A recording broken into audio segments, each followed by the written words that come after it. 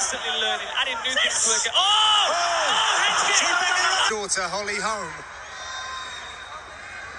This a super important for these individuals. A lot on the line here. Holly Holm has not stood still since she walked out. She was in the octagon pacing back and forth. She is so fired up for this. I can't think of a time when I've seen her more focused and fired up Holly Holm, which makes for a very interesting bout. She looks in absolutely impeccable condition, as she normally does. But look at that frown of Kohea. Yeah. She has a real...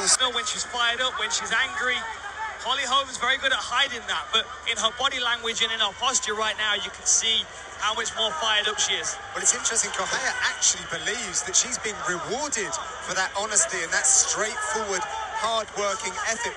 Wearing your heart on your sleeve type approach. She thinks it's a champion's quality. She learned so much from that loss to Ronda Rousey. The experience alone, it was so high profile. It's setting her up to really try and, go through the gears in her UFC career. Now, this is interesting, John. I'm not sure whether to make the first move, which is a good game plan, really, because Holly Holm's the counter-striker here. She's the one that likes to wait for you to move forward, and then she will punish you with it. You can see how she's using those feints. She's trying to draw an attack from Betch Kohea, which at the moment she's not getting. So as we saw when the cards came up, -600 favourites for Holm. Mixed martial arts. We're talking about a very, very prolific boxing career as well. So it just shows how much, not only how much confidence she has in Mike Winkeljohn, but also how good he is as a coach to take someone from a beginning to a championship. And just to go on from that point, recent results, she thinks, almost reflect on her coaches. She wants to reward them with the victory. She was so upset with what happened with Jermaine Durandami, but she's put it behind her. However, coming in tonight, it is fighting for them to show their investment in her. See, and that's a good mentality as well, because a lot of fighters, if they lose a couple of fights, they go, I need to switch my training camp. Yes. Is the coach fired up and more emotional? And she doesn't tend to... Oh! Listen, ladies, I respect the game plan. I respect the game plan and what you're trying to do. We're going to have to make something happen, okay? Let's make contact. Okay, timing, let's go. A warning for timidity, Dan. Great refereeing by Mark Goddard. I respect the game plan, but we've got to make something happen. Very to the point. So much at stake, Dan. I mean, we're talking about a champion and a former title challenger. This is it. Spinning back fist. I mean, at this level, John, with such high stakes, there are careers on the line here. A win here propels them forward to the title, and a loss sets them back a long way.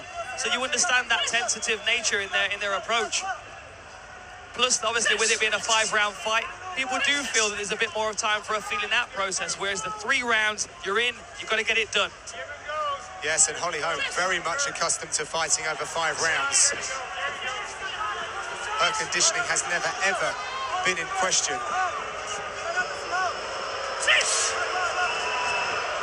Holm working the body kick there.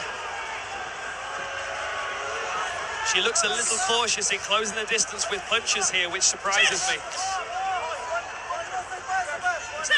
And if anything, it's almost leaving her open because she's stepping in with punches, but before she's actually executed her own technique, she's already pulling her head out. She's already expecting Betch Kohea. Kohea Interesting. closes the distance. Now we saw that. Up her hands, last 10 seconds. Holly Holm immediately backs up to the fence. Such high takedown defense in her record as well.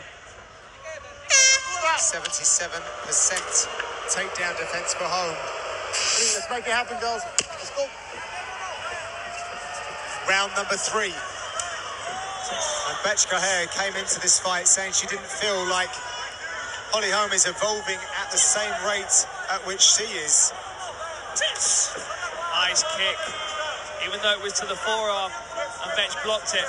Still a lot of power in it. Despite any kind, well, I can't even call it a war of words, because Holm really just wasn't willing to engage in any back and forth. The consummate pro that she is all business. It's all about herself. Concentrate on what she can affect. It's an interesting comment that Betchko Haya made about the fact that she's improving at a quicker rate. But you have to think that although their records in mixed martial arts are relatively the same, 12 fights to 13 fights, Holly Holm's a seasoned boxer. She's been doing this a long time, so she's much more settled in her style of fighting. Even though she's crossed over to mixed martial arts, she's employing a lot of the same techniques that she did in boxing. Whereas Betchko Haya is new to this sport. She's a new athlete, so she's constantly learning, adding new things to her game. Head kick! Betchko Haya's down! The Ronda Rousey head kick comes back! Wow! Holm is back! Head kick knockout for the preacher's daughter. Stopped her dead in her tracks. Betch went down and she was sat on one punch to finish the job. Amazing. Perfect timing. That is how you finish the fight and put it beyond the reach of the judges. That, ladies and gentlemen, is perfect technical execution. Constantly pumping the punch, setting up for the head kick. Very, very nice. Let's take a look at that again. What a fantastic knockout finish. So here we go. Holly Holm moving around. Betchko Haya calls her on. Holly feints. She's going to feint again. Bang! There's the head kick right across the face on the business end of the Holly Holm shin. There was no more needed to be done in that situation. Beautiful finish. Look at that. Betchko Haya put an arm up. She was done. She knew she was finished, even though she was only semi-conscious. That sometimes, ladies and gentlemen, is what we're waiting for when we see these tentative game plans where they're feeling each other out. They've spotted an opening and they're waiting for it to present itself. And there it was. Beautiful finish for Holly Holm, who fires herself back into relevance in the bantamweight division. Picture perfect kick there from Holm.